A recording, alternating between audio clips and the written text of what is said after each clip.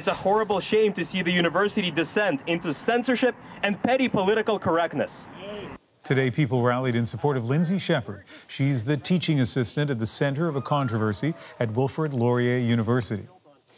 Shepherd says that she never considered herself an advocate for free speech until now. We'll hear from her in a moment, but first a look at how she was thrust into the spotlight. Shepherd used clips of this debate from the public broadcaster TV Ontario about gender-neutral pronouns. It was part of a first-year communications class, and it included controversial University of Toronto professor Jordan Peterson. So and I don't like these made-up words, Z and Zer and that sort of thing. Okay, what about, they're not all made-up words, quote-unquote made-up words. For example, they is one of them. Yeah, to speak to an individual as they. Right, but we can't dispense with the distinction between singular and plural. At least one student complained about Shepherd's use of the video, and she was accused of violating the university's gendered and sexual violence policy. She met with her supervisor and another professor where, among other things, her use of the video was compared to airing Nazi propaganda. But this is like neutrally playing a speech by Hitler or Milo Yiannopoulos from Gamergate. Shepherd recorded the meeting and released the audio, and that's when this story became national news. On Tuesday, the school's president apologized to her, saying, "The conversation I heard does not reflect the values and practices to which Laurier aspires. I'm sorry it occurred in the way it did, and I regret the impact it had on Lindsay Shepherd." The university continues to investigate this, but that is not enough for some of the people who attended that rally today. Our Ron Charles heard from them and spoke to others who say their voices have been drowned out. On one side of the street next to Wilfrid Laurier University, the free speech rally in support of Lindsay Shepherd. Attacks on freedom of speech need to get out of the classrooms of Laurier. On the other side, a line of silent counter-protesters who call the debate Shepherd brought into her classroom an attack on their very existence. Without automatically coming to attack us. For Laurier student Milas Hewson, that existence needs to include being identified by the gender-neutral pronouns they and them instead of he or she. To have to be constantly on the defensive, defending our experiences, who we are as people, whether or not we are people in some cases, whether we exist, it's very upsetting. Across the street, the free speech rally attendees counter that sometimes being upset by what's said is the price of academic freedom and learning about a diversity of views. It is clear to me that the culture of coddling and comforting students has gone too far.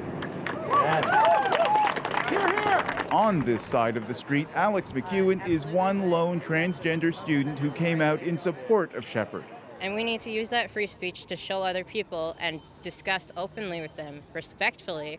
I also belong in this society as much as you do, and we can come to an agreement or agree to disagree.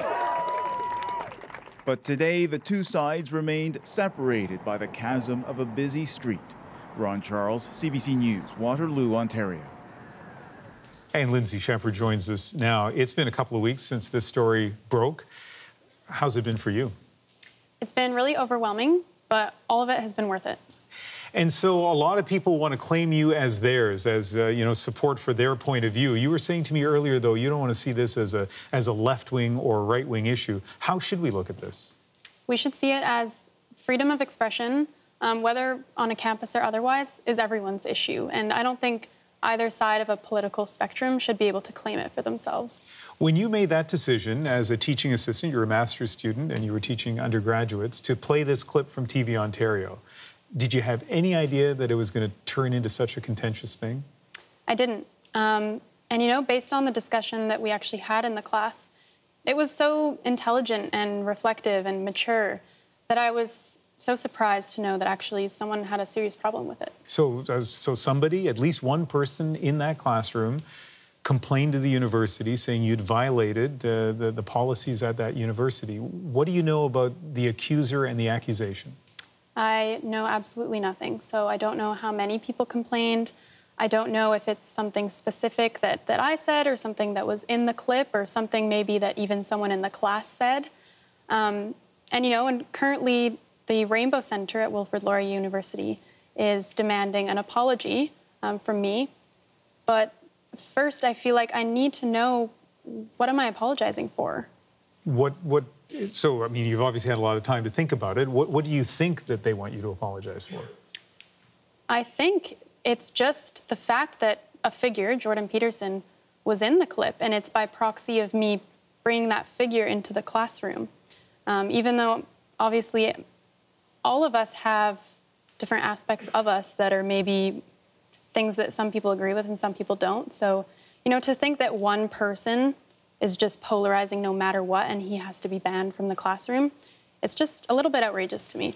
So you made the decision to tape the meeting that you had with a professor and someone else who was on the faculty, and that really is what has created so much attention here, because it is a remarkable, 45-minute meeting to listen to.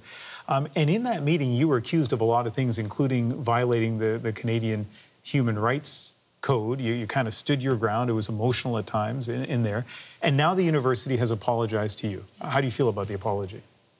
So I do appreciate their apology, but at the same time, they were on a route to self-destruction, and their only option was to apologize. And, you know, unfortunately, the apology, although it's a step in the right direction, they were kind of making it seem that this was an issue of TA training or mentorship, or like maybe I hadn't been trained properly, when really that's such a distraction from the real issue, which is that this was, you know, a 42-minute meeting based on them telling me that I'm not allowed to let students have certain views.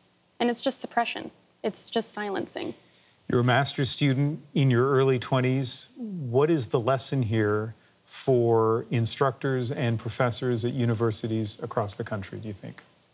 It's that people really care about freedom of expression and freedom of speech, and people don't want to be told what to think, and they want to be able to come to their own conclusions. They want to be able to critically think. And especially students who are in a university, and this is their time for personal and intellectual development, and we should let them figure out their own way. All right, Lindsay Shepherd, thank you very much. Thank you. As we've mentioned, Laurier is not alone. Some argue that at many universities, it has become increasingly difficult for certain viewpoints to be heard at all.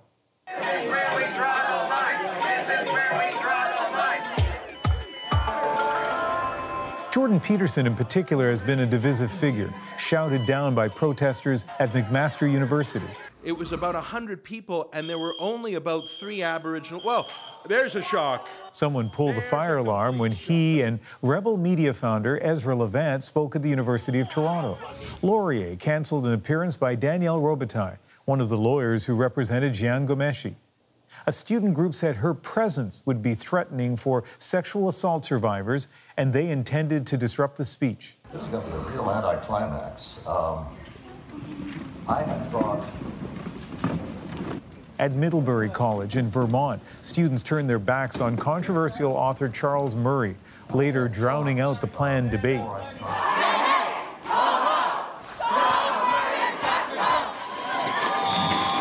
And this is what happened in California when a Berkeley student group invited alt-right figure Milo Yiannopoulos to speak.